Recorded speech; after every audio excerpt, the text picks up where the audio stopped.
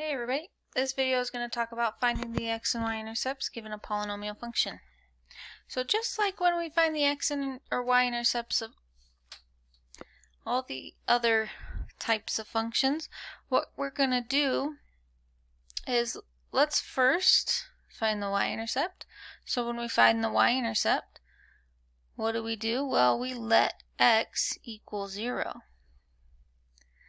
So y is going to equal 0 cubed plus 8 times 0 squared plus 15 times 0.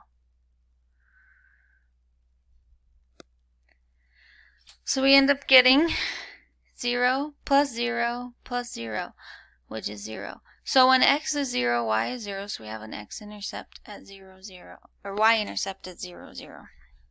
For the x-intercept, what am I going to do? Well, let's let y equal 0. So we'll end up getting 0 equals x cubed plus 8x squared plus 15x. Now, from here, we can't really solve this unless we factor. So I can see that I can factor out an x as my greatest common factor. And I'm left with x squared plus 8x plus 15. Now I still can't really solve this yet. Because these are being multiplied, I could say, well, this is one factor and this is another factor. So I could say x equals 0. But let's factor it completely before we do that.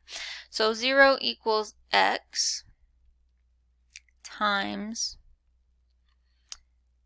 15 is 5 times 3, and then 5 and 3 add up to be 8. So this factors into x plus 3 times x plus 5. So I'm factored completely. The x plus 3 is prime, the x plus 5 is prime. So I set each of my factors equal to 0. Because if any of them are 0, then we have a true statement. So after solving, we'll get x equals 0, -3, and -5.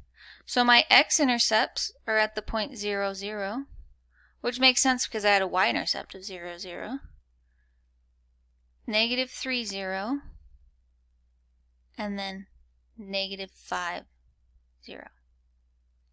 So there's one example of finding x and y-intercepts.